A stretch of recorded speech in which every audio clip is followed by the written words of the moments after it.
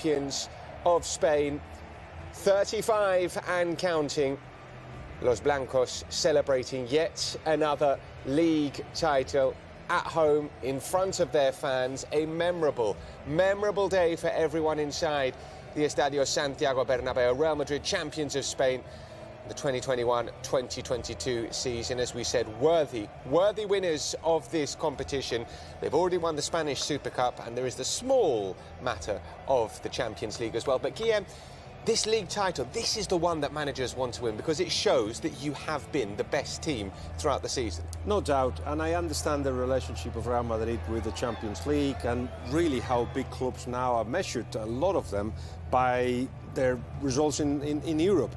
But really, this cup, this title, this win, the way they've done it as well, suggests that they've done a lot of very good things, not just in 7, 10, 12, 13 games, but throughout a season. And as you said, with 4 games to go, means that they can now focus their attention in the Champions League. But this is, as you said, a very small group of 14, 15, 16 players that Ancelotti used.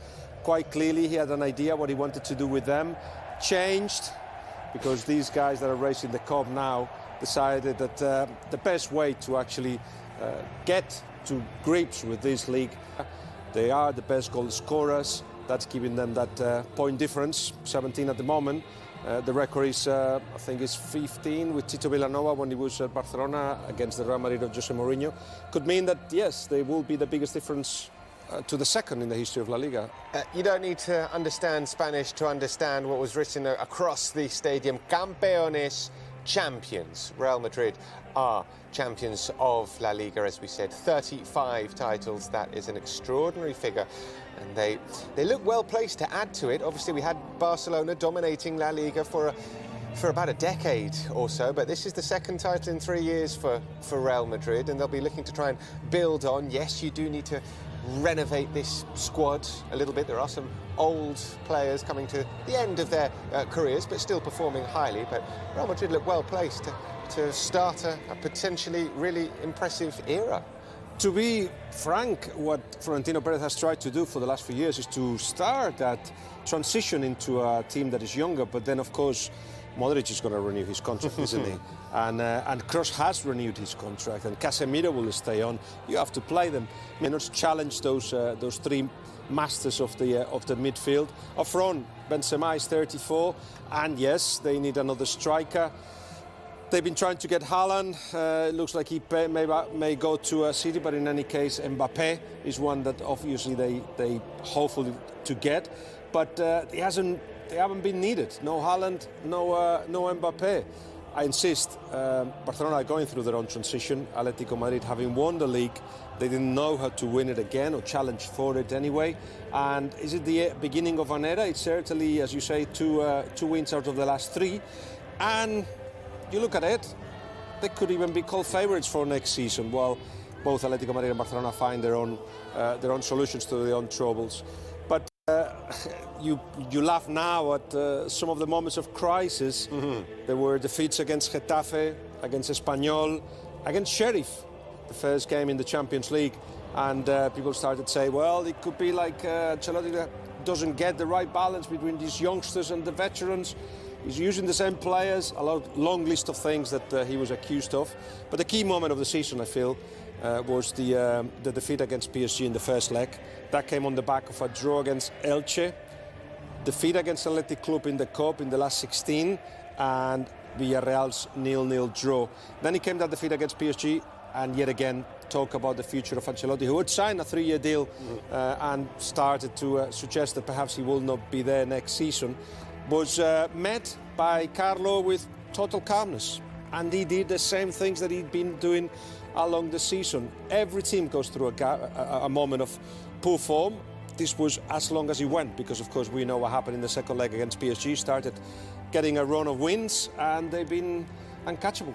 If you look at some of the results that Real Madrid have had this season, they've been able to grind out tough wins in matches where they haven't necessarily played well. You remember at the Bernabeu in November, they beat Sevilla by 2-1 in a game that Sevilla took the lead in, played really well in for an hour, but Benzema scored late on. They had 2 games against Athletic Club in La Liga. They won 1-0 at the Bernabeu, and the other in Bilbao 2-1. Both games where they didn't necessarily play particularly well, but they ground out the win and picked up all 3 points. There was a 1-0 win at home to Granada in February, where they didn't play particularly well, and Asensio scored with 15 minutes to go. Rayo Vallecano away at the end of February. They scored a goal with 7 minutes to go. Karim Benzema, 1-0 it finished. There have been, Guillem, victories like that, lots of victories like the one against Sevilla a couple of weeks ago when they were 2-0 down and ended up winning 3-2. We've seen epic moments in the Champions League, and as you say, moments where they didn't play that well, they still got the results. That for me is one of the 5 keys of this Real Madrid. The other one, you sense it there. They're all with the manager. Apart from Gareth Bale, who's not there, surprisingly enough, and perhaps disappointingly enough, but everybody else is with the manager. Physically, remember last season they struggled with injuries, and he seemed to have stopped that rot and that difficulty. With that mixture of youngs and veterans that Ancelotti has used cleverly. Today, for instance, we didn't understand why Modric had to play, but of course he's giving him these minutes because he feels he can, as he has done today, deliver for an hour and then just rest him. The likes of Benzema came on later, and finally he's used a 4-3-3 as a basic system, but to be honest, he's given the responsibility of the decisions to the players. He talks about not giving instructions to the midfielders, not telling players what to do, and that is actually the case. It's like an open menu, it's like a la carte. You know, you go into the pitch, Real Madrid players knowing it's up to us, because there won't be exact instructions of what we have to do, but that works for them. On the left of your picture there, you can see Plaza de Cibeles in the heart of the Spanish capital, in the heart of Madrid.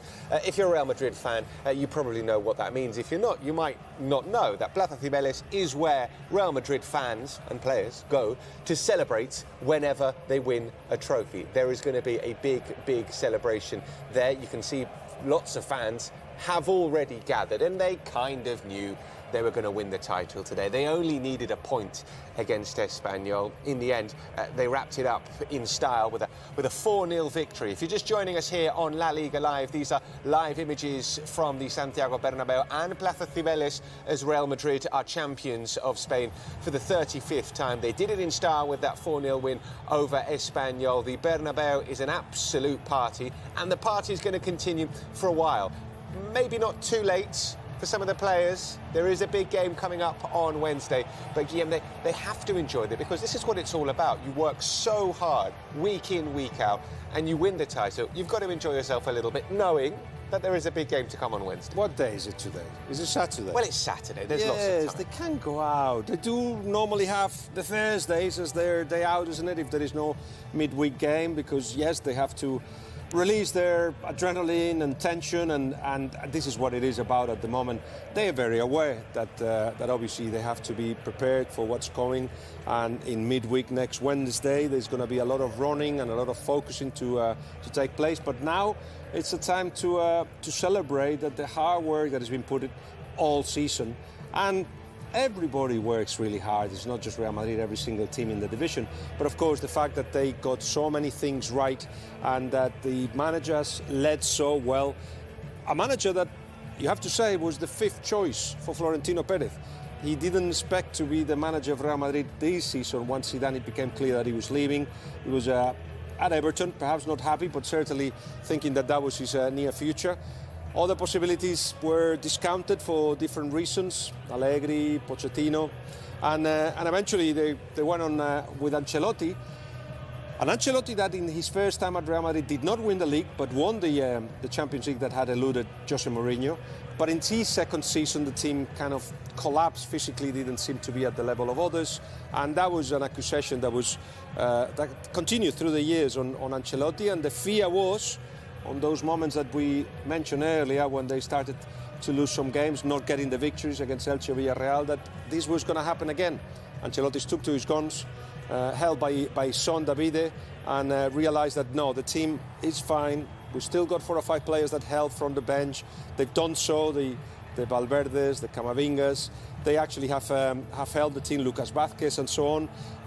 Rodrigo even, who has started scoring at the important part of the season too at the end. All those have helped. There is a clear 11. That will be the one played in midweek. But meanwhile, that 16, 17 players have taken Real Madrid to win the league again. Live images from the Estadio Santiago Bernabéu of the celebrations as Real Madrid are crowned champions for a 35th time. In the left-hand corner of your screen, live images from Mestalla, the Valencia derby about to kick off. It's Valencia against Levante, a big game for Levante as they try to move off the bottom of the table. They saw Alaves win earlier today, and they certainly need to get something from the derby. We'll give you the team news from Mestalla in just a sec. We have to now keep moving on. This is the best thing possible, and the party is for them. You hadn't won the league title here for many years in front of your home fans. How does that feel as well? It's the best feeling for a player of Real Madrid to win the league title in front of your home fans. This is the best club in the world, and it just brings us joy. How can you stop these celebrations tonight, considering you have another big game in midweek? Today we have to celebrate, but we know, we're fully aware we have a massive game in midweek coming, and we're prepared for that as well. So we're ready.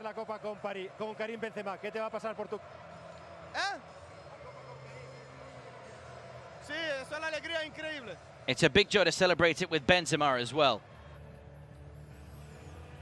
So Marcelo speaking there at full time after winning the league title once again with Real Madrid, his 6th league title, his 24th trophy as a Real Madrid player. No Real Madrid players have won more trophies than Marcelo, who's leaving the club in the summer. His contract's come to an end. He has been an extraordinary servant for Los Blancos. Yeah, one of the best left-backs in the history of the game. There's no doubt about that. He learned from Roberto Carlos and he's left himself at the same kind of level. It's clear, it has been clear for a while that Real Madrid were not willing to renew his contract. His time at the club, perhaps even at the elite, is over. But in any case, today he tried, didn't need to score that goal that would allow him to leave with another good mark in his CV. But yes, he has been not just, as he was saying, not just somebody that demands a lot of his own teammates, but somebody that's added alegría, happiness to the changing room. He sees football in a different way to Northern Europeans or to all the nationalities where they see more and look more for the sacrifices and the hard work. He can do all that, but he thinks that life is to be enjoyed. I think that does help in a changing room like Real Madrid, one full of different nationalities and with different people thinking different ways. And his happiness is infectious. Now it's time to move on, and he won't be the only one that moves on. I think Isco won't renew his contract either.